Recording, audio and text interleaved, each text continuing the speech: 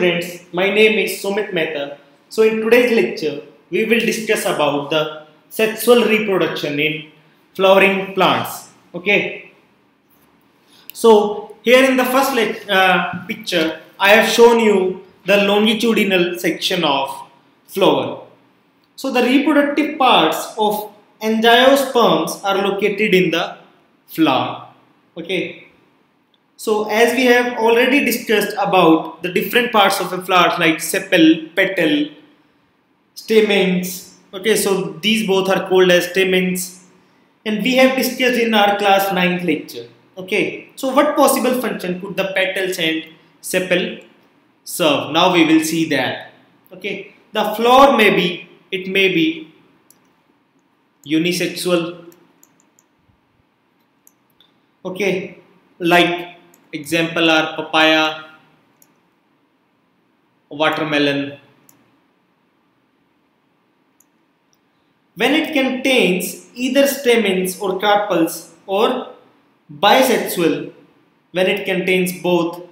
So either they have stamens or you can say carpel. So one should be there. If they have both the carpel and stamens, so they are bisexual. Okay, like mustard, hibiscus.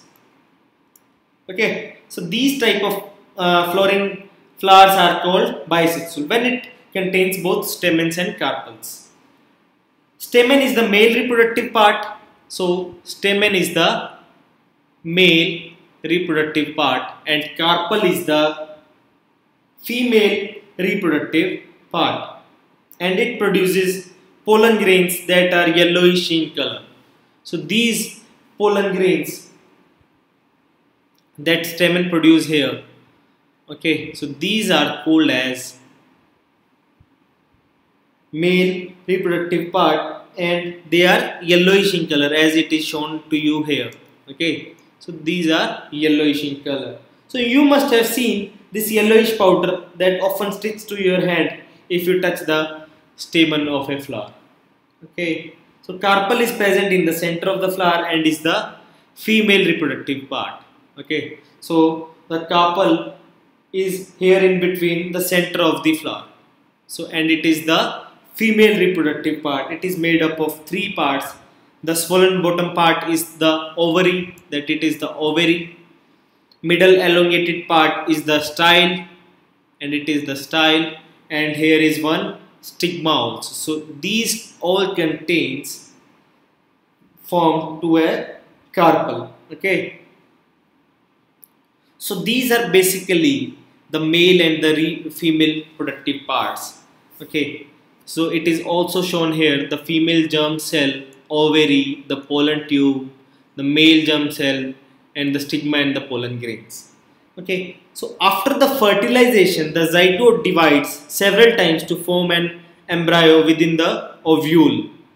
This is the ovary and here is ovule. The ovule develops a tough coat and it is gradually converted into a new seed. Okay, so the new seed is developed here. The ovary grows rapidly and ripens to form a fruit. So the ovary grows rapidly to form a new fruit. Okay. Meanwhile, the petals, sepals, stamens, style, and stigma may shrivel and fall off.